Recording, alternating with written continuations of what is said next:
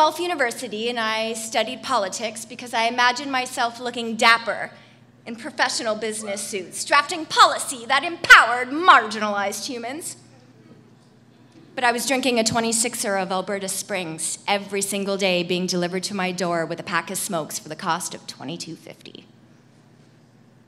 There were buildings I never walked inside, lecture halls that I wanted to be a part of, but I circled around them and I barfed on the steps and returned to the bar. And at the end of my second year, I got the letter. Dear Miss Fraser, we conclude that you have failed at everything. Thanks for coming out and thanks for the 30 grand you've given us thus far. Now go call your parents and go home. It was the longest drive down Highway 6 in human history. But deep down, I felt relief. This new freedom, though, with no future goal in mind, was a death trap. Do you have a future goal? Do you have a goal for tomorrow, for the next 17 minutes? 5 years in, I was wearing a terry cloth robe. It became my second skin because it's too much effort to get dressed. My roommate came home with her mom and her best friend, and apparently I was doing a very sassy striptease for the fish in the tank. And in hindsight, I'd like to say it was probably a really good show. I crashed 2 cars and never got issued a breathalyzer. But one night I rented a movie. It was a movie that was gonna change my life. It made me realize perfection is an illusion. Trainspotting. Y'all know this film? In the opening scene, the main character is grabbing everything he needs out of the general store to kick his heroin habit, and something inside me just broke, and I knew I had to redefine what perfection was. I just had to survive. So I took off my terry cloth robe, stained in vomit and my own feces and my hateful skin. I was going to redefine perfection by simply surviving, and I wonder, what will you do to survive? I had to get over myself and check my ego at the door. 24 days later, I emerged sober. I chose life, and that is perfection. I've made mistake after mistake, blah, blah, blah, whatever. Like I'm still here.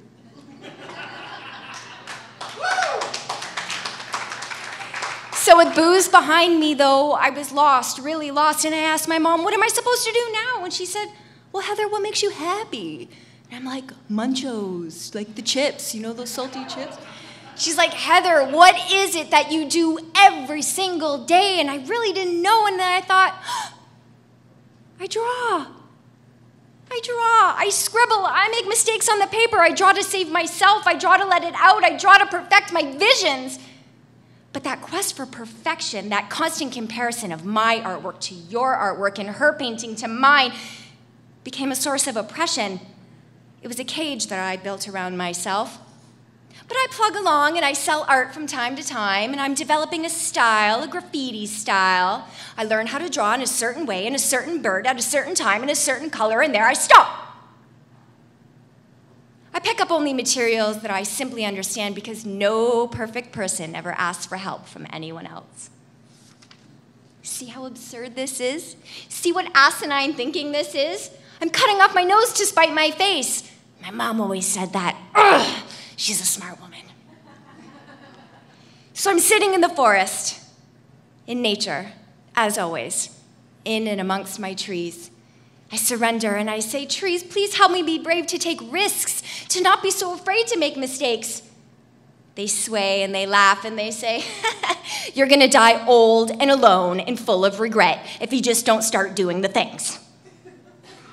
So I look at one of my favorite trees and I circle around her trunk. She's broken in parts. Her bark lay on the ground. She was full of hosting insects. She was flowing and majestic. She was perfect. The next evening, I entered an art competition. Maybe you've heard of it. It's called Art Battle. Y'all know what this is? Well, they take a group of artists and they put you in a circle and they give you a canvas and then they give you 20 minutes and you're supposed to take nothing and make it something, and it has to be grand and wonderful and unique in 20 minutes.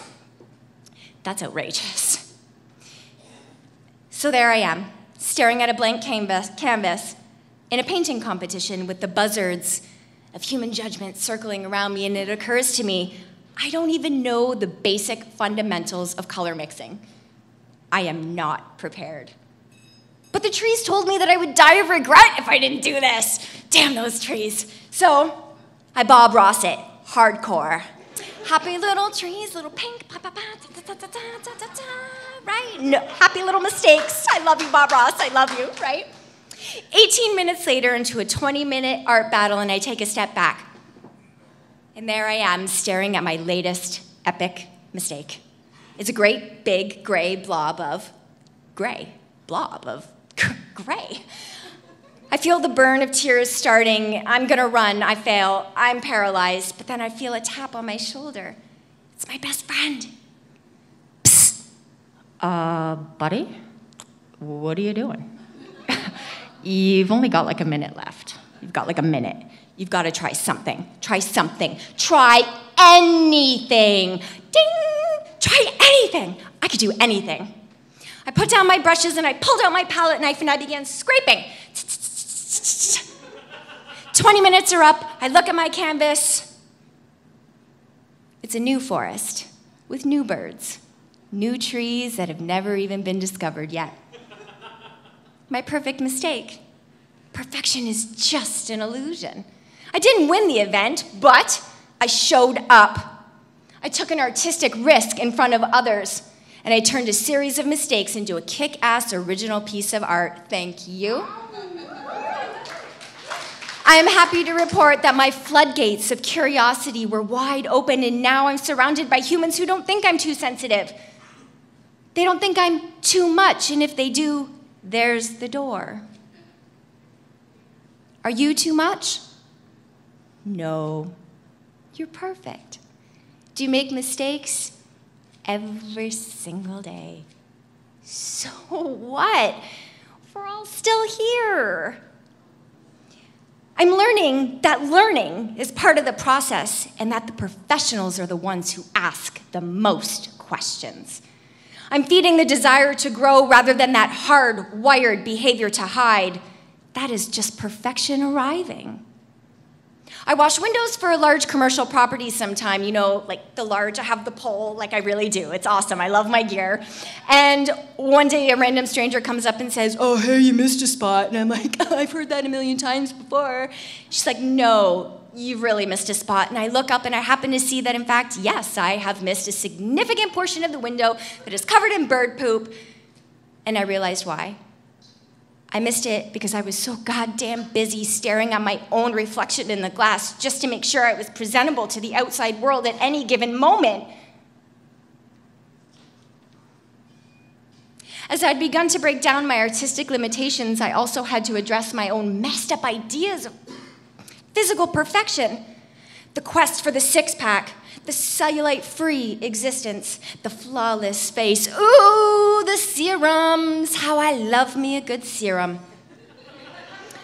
I went home from window washing that day. I counted 8 mirrors in my house, which is really no big deal if you live in an average-sized house of, say, 1,200 square feet. Well, folks, I live in a bachelorette apartment that is 320 square feet.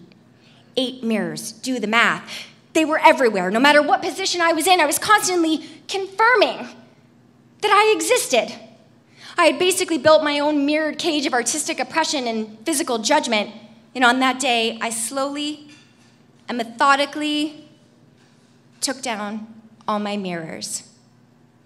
Take down your mirrors. Stop looking at yourself every second. Put your phone down. It just doesn't matter. You do exist.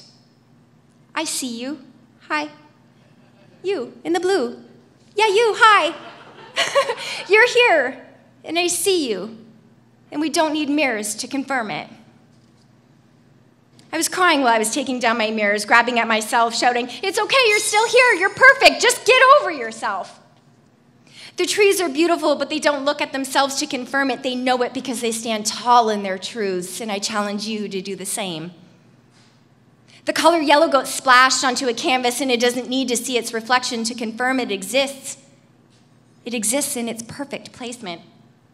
I am full of wonder, and so are you. So pick up the tool, the outlet that you need, and be free. Take the risk for the love of whatever you call God. Try anything. Try anything.